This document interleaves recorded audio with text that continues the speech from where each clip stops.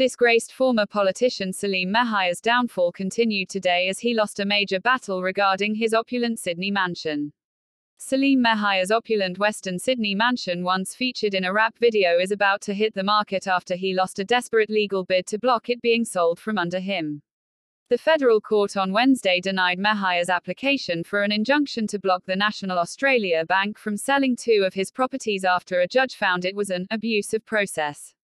The former property developer was in 2018 declared bankrupt, owing $24 million to creditors.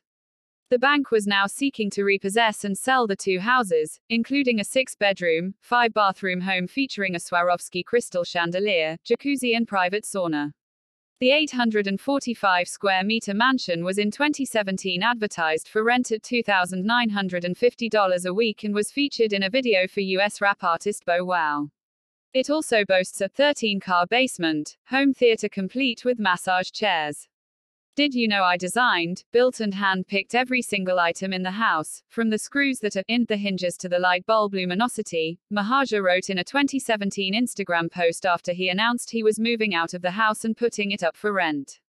The bank is also seeking to repossess another property at nearby Ann Street. The former Auburn deputy mayor asked Justice Jane Jaggett to grant an injunction so that he could sell the properties himself, despite being in jail.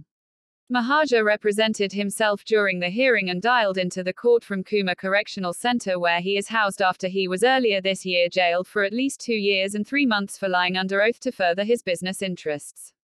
Mehajer told the court that he had been declared bankrupt, owing $24 million to creditors, however he disputed that amount, saying much of it was not true and correct. He told the court his debt included $10 million to the Australian Taxation Office but said $7.5 million of that was in penalties.